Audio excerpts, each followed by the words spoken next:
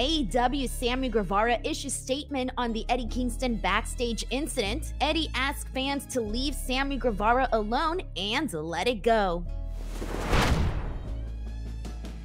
It's time for your daily pro wrestling news. I'm Denise Salcedo and you're watching the latest. Let's get right to it. Following a backstage incident with Eddie Kingston that led to a suspension, Sammy Guevara issued a statement detailing his side of the story. In a statement issued to Fightful, Guevara said that the incident with Kingston stemmed from verbiage that Guevara used in a promo to set up a match with Kingston at All Out.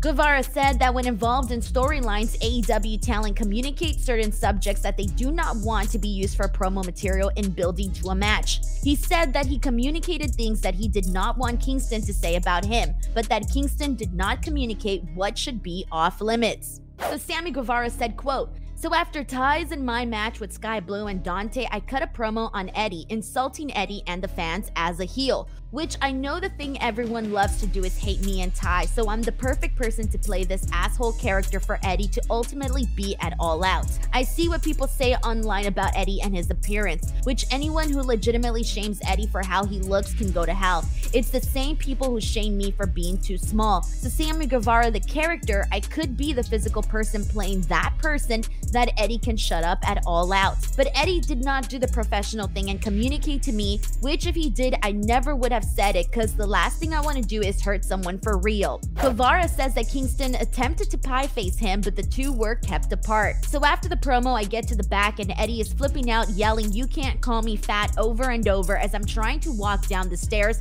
in Gorilla, making a big scene. Eddie tries to pie face me, and he more like touches my face. It was weird. And everyone backs everyone up. Guevara said that his promo calling Kingston fat ended up being edited off of AEW programming and never aired. He also said that Kingston had been aggressive and getting out of control backstage in AEW before, saying, "I know this isn't Eddie's first time being aggressive and getting out of control backstage. I know he had to do some kind of anger management after this whole thing." Guevara says that the situation with Kingston was unnecessary. Kingston's suspension following the incident with Guevara has since ended. In a statement to PW Insider, Kingston said, "I was wrong for being unprofessional. That is the blind fact. He did what he did and the public can judge that, but I know for a fact I was wrong."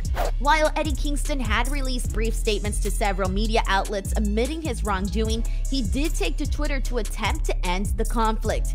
It began around 9 a.m. Eastern on Friday when Kingston referenced an old Chris Jericho-ism about never burying your opponent because when you beat them, it's as if you beat a nobody. In the most viral of the tweets, Kingston then took aim at former WCW wrestler Disco Inferno, who commented that wrestlers that didn't want people talking about their appearances should get in shape. He then again admitted he was in the wrong for the Guevara incident. He then attempted to change the course of conversation, taking aim at former rival CM Punk while praising Jon Moxley and Salcedo Miedo. After promoting some indie shows and other related tweets, Kingston wrapped with another plea toward fans to leave Sammy alone. "Fuck it, okay then. After this, I'm chilling, but leave Sammy alone. In the court of law, he is the victim. Let it go and leave the kid alone. For real, done with this." At one point, Kingston vs. Guevara was scheduled for next Sunday's All Out, but it is unknown whether that match will happen or if either man will be on the show at all.